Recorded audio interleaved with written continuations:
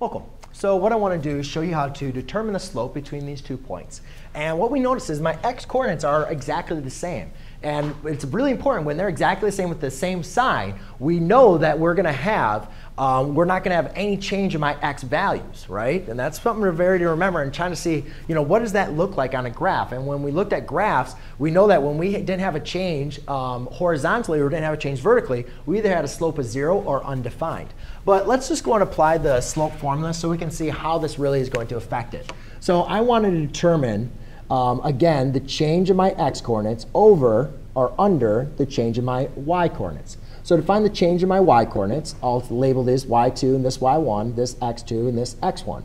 So I'll do 2 minus 5 over 7 halves minus 7 halves. Now since these have the same denominator, we can subtract them. 2 minus 5 equals negative 3 over 0.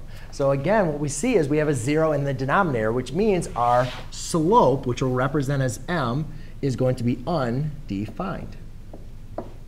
All right, so that's very important because my x values are staying the same. So even though I'm changing horizontally, I'm not shifting left or right, creating a vertical line. And when we looked at the graph of a vertical line, we were able also to determine that my slope is going to be undefined.